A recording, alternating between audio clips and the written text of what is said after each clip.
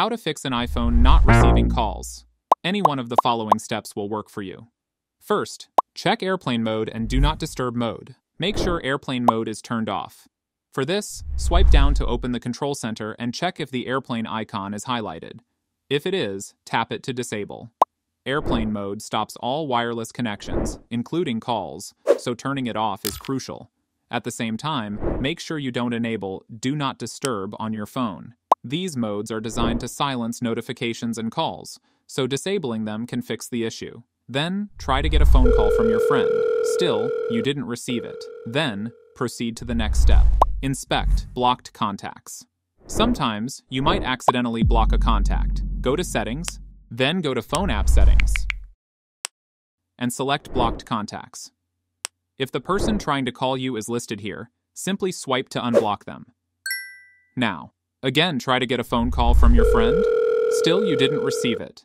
Then, proceed to the next step. Disable Silence Unknown Caller and Call Forwarding. Go to Settings on your phone. Scroll down to bottom, click on Apps. Then, again, scroll down, click on the Phone option.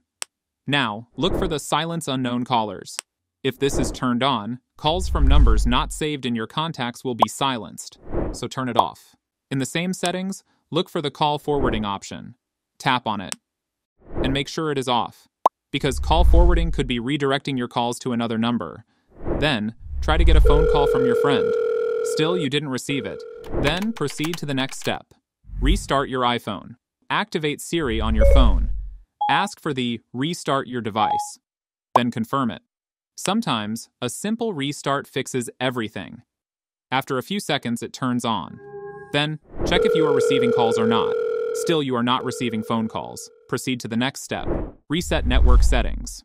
Go to Settings, tap General, then scroll down and click on the Transfer or Reset iPhone. Choose Reset, and then Reset Network Settings. Keep in mind this will remove your Wi-Fi passwords, so make sure to reconnect later.